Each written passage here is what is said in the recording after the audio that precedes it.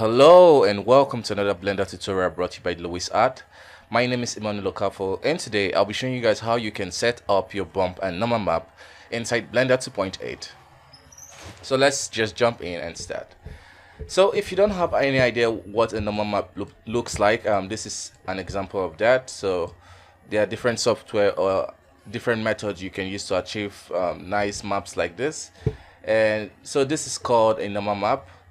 And then we also have, I'll just open it here. So we also have a displacement map or a bump map in some instance. So this is what it looks like. In this tutorial, I will not be showing you guys how you can create this map, but I'll be showing you guys how you can set it up the right way and make sure it shows the way you want it to show. Okay, so let's just jump into our look dev mode. This is an asset I'm working on for this project. So for this glove, so what we want to do is create a new material, and let's go into the shader menu, the shader editor, and let's add our texture, and let's select the appropriate textures. Okay, so we have the normal map here. So importantly, you want to set it to non-color. So in some instance you will get it in the sRGB, but you want to make sure it's set to non-color. So whenever you're dealing with maps that displaces mesh, so I'm talking about normal map, I'm talking about bump map, I'm talking about displacement map, you want to always set it to non-color. So this is always important, you should bear that in mind. So I will duplicate this texture and also add in the displacement map. So as you can see, it changes it to the sRGB, so you want to switch it back to non-color. Okay, so now we have our displacement and our bump map, our normal map in the scene, and what we want to do is you can either press the Shift A, or I'm adding the node by, you could also add it through here. So the vector, you want to add the normal map. Okay, and now we'll just connect the normal map color into the color.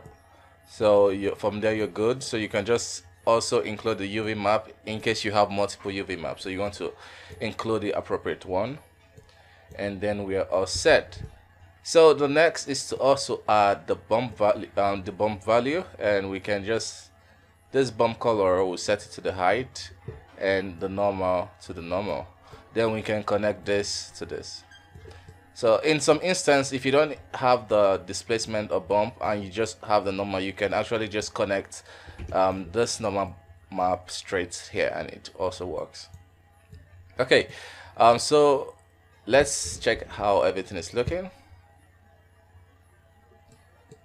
Okay, so you can see it's quite, the effect is quite a lot. Let me just bring this down. You can see the effect is quite a lot, so we need to reduce it. This brings us to the parameter here. So you could either reduce the strength, but I don't like to reduce the strength. I like to leave the strength at 1, but I like to play with the distance.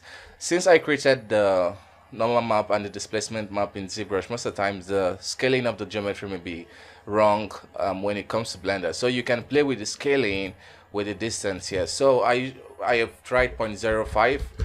Usually works. So as you can see, just setting that to 0.05 gives me a better result. So you should, this is can be called the scaling tool, and so you should play with that to get a more decent result. So as you can see, it's looking well. And let's say you want to add like an extra bump map, you can duplicate this bump, okay, and connect this bump to the normals, and let's just add a procedural texture.